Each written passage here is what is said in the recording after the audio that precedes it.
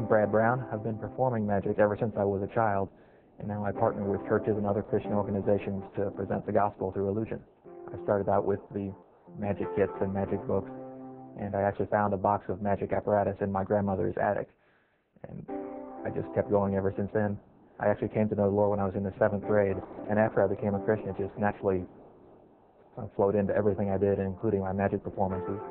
I think magic is an excellent tool to present the gospel because it attracts people, it grabs their attention, and it allows me to very clearly present the gospel in a way that is easily understood. You know, the primary reason I'm doing this is to be able to present the gospel to people. I always try to say the central truths of Christianity, and it really makes me feel good when people receive the gospel in a positive way, whether they actually accept Jesus or just hearing it to be able to think about it, because that's ultimately why I'm doing what I do. In any ministry, it's the character of a man that is primary, and Brad is a man of prayer. He's a man of God. He loves the Lord with all of his heart. He shows that in a lot of different ways within the fiber of a church and even in his relationships within the community. And it's clear that the purpose behind Brad's ministry is the gospel, that it's an outreach event. It's really to touch and go to the heart of the matter and why Christ can really radically change the life of an individual. His personality is such that it's non-challenging, it's easy, and he got that message in there, and it comes through. When Brad comes to your organization, when he comes to your church, you're going to get a sense of warmth, a sense of joy, and you're going to laugh a whole lot. This method of bringing the gospel to people, kind of meeting people where they're at, is very important. He's a great man, he's a great communicator, and he loves what he does, and that shows when he performs his magic. I believe in the local church. It's my job not just to come in as a lone ranger of ministry and do programs, but I believe in partnering and working alongside the local church and with local Christian organizations, because they're the ones who are truly doing the work long term. It's my job to come alongside them and help them meet their goals and make their event and their ministry successful. So in some cases, it's an evangelistic outreach event where the goal is to present the gospel to people who haven't heard it before.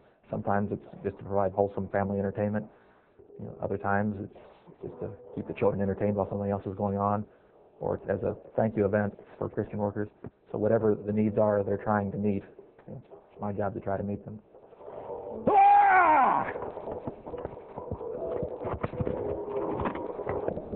I can tailor my program to fit pretty much any age. I do everything from preschoolers to senior citizens audiences to everything in between, and everyone can enjoy the program and everyone can understand the message that is being presented. Stage magic is the art of using natural causes whose operation is secret to produce surprising results. Everything I do is completely natural, but I can use it as a tool to teach about the supernatural, both the fake supernatural, things like psychics and ESP, and I can show how some of that is not what it appears to be, but I also can use it as a springboard to talk about the genuine supernatural, which is a relationship with God himself. Go! There are a couple rules I probably should mention. The first rule is I have to be able to breathe. It's very important to me to have the audience actively involved in making the magic happen. And sometimes that can happen with the entire audience helping with something. And it also happens when I bring people from the audience up to help actually be involved and hands-on in making the magic happen. And then once I've established a relationship with the audience, I can present the gospel in a meaningful way.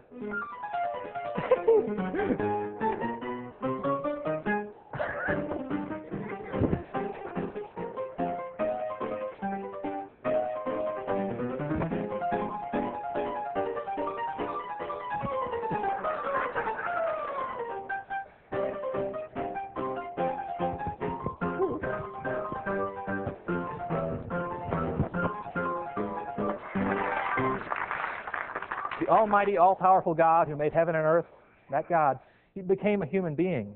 He became the man Jesus Christ. The clearest presentation of the gospel that I do in my programs is something called the three-ball illustration, where I use 3 balls to clearly illustrate the principles of the gospel, that God desires a relationship with us, that because of our own sin we've been separated from God, and that Jesus, who knew no sin, died in our place to take away our sin so that we could have that relationship with God restored. When Jesus died, he took away the sin that separated us from God. In fact, Jesus said, I am the way, the truth, and the life. No man can come to the Father except through me. There's a lot of interest in the supposed supernatural. For example, one thing many people have done to prove they have some sort of supernatural power is to move a table magically, saying that it's the spirits that are moving the table. So I have in my act a floating table which floats around the room, seems to have no human way possible it could be done, but it's just a trick. And by showing people this, I can show them how these other people who claim to have some sort of special power are really nothing but tricksters claiming to be something they're not. I do several effects where I appear to have some mental ability to be able to read someone's mind. Wouldn't it be amazing if I could turn this around and show you the card that Tammy is thinking of? And I can use that as a springboard to talk about psychics and ESP. There's a lot of interest in what's called the paranormal. Many people believe in psychics and people who can talk to dead people. But as Christians, those of us who know God, we don't have to turn to people like that. In fact, it's important that we don't turn to people like that because we have a close relationship with the creator of the universe himself. So we can always go straight to him when we have a decision to make, when we don't know what to do in life. We can hand our lives over to him. He's always going to be there to lead us and to guide us. For 3 years, I performed in Southeast Asia with Campus Crusade for Christ, presenting the gospel in schools, colleges, churches, public programs. It's important to keep the message very simple because there's language barriers. Even if they speak English, it can be hard to understand my accent, and there are cultural differences. So I try to present very simply, very clearly, the truth of the gospel. And magic is an excellent tool overseas because it does attract such attention and grab such a crowd. In India, sometimes we were performing for crowds of thousands and thousands of people because there's a great interest in magic. And while they're there, we're able to present the gospel. And we're also able to do it in a way that's very non-threatening. People are coming from Muslim backgrounds, from Hindu backgrounds, and we're not there to offend people or to turn people away. We present it as basically, here's what I've discovered the truth to be, and present it for their consideration. My favorite part of the magic show was when he did all the things with the different ribbons and the kids. That was pretty cool. He cracked me up how he could react whenever he made mistakes. I like the bowling ball. They had to put a piece of this in their mouth, and then all kinds of colors came out, and it was just the same thing. The Veg-O-Matic or the food processor scene that he had, I was crying. It was so funny. My children's eyes had lit up. It was hysterical to me. Instant coleslaw. I felt like my head was going to be chopped off, but dang it. Well, it was a little scary at first. I think it was really cute that he was brave enough to go up, trust Brad enough to go up and participate in the show. Hey, don't move. It was really cool how my brother got his head to stay on.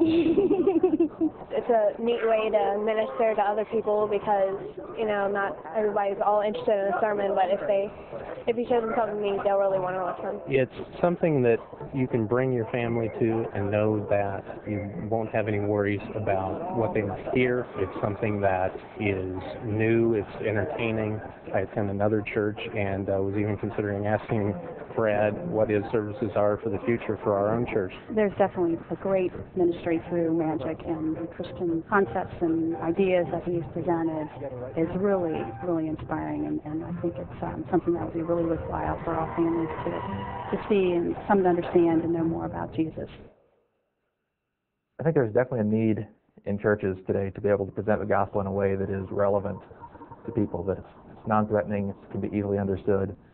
And obviously we can't change the gospel or soften up the gospel message because that never changes.